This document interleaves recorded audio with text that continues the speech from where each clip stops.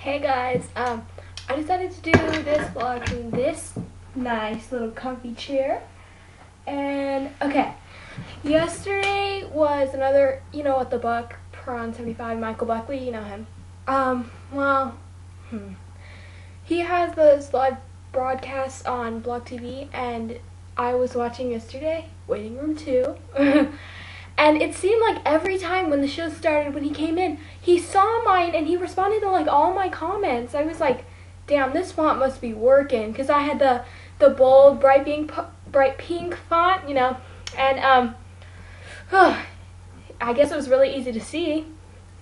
So thank you to him, because that pretty much freaking made my whole freaking week. Another thing, Kasimji and Nigahiga filmed about 20 minutes away from where I live, which is crazy. I just wish it would have told me sooner so I could freaking stalk them. Like, duh.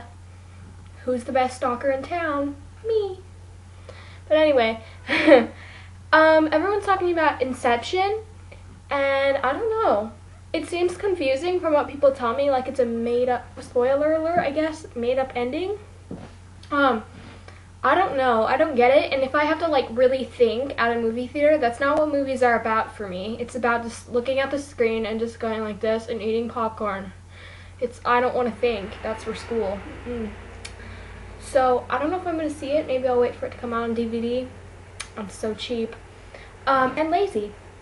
So also Comic-Con's going on. I'm such a loser that I'd rather go to Comic-Con than stay here. Like, even though it's like Nerdistan. I don't care. It's fine.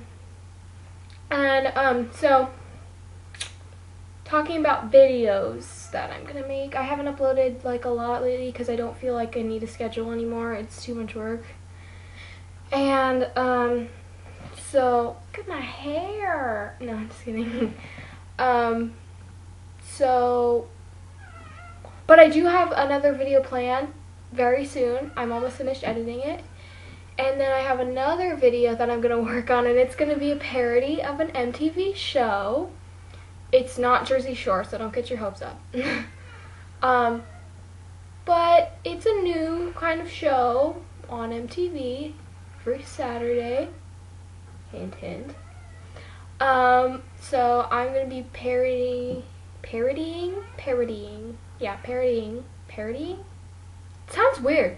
Parody. I will be making a parody of that show. I just love being in this chair. It makes me feel like evil. It's awesome. So, speaking of What the Buck Live, we were playing Mad Libs, and this word, it came up to be like buried homosexuals. And so I so want a t-shirt with buried homosexuals on it. And I've been looking all over for Shane Dawson shirts. I only find the hecka fat dude ones, like the XXXXL. So it's no, that's a man shirt, so no thank you. I don't get why they sell, just a side note, I don't get why they sell Justin Bieber shirts on Hot Topic. It's like, can I not see him somewhere? Can there just be a no Bieber place, like a no Bieber store? If I ran a store, I swear, it would be Bieber.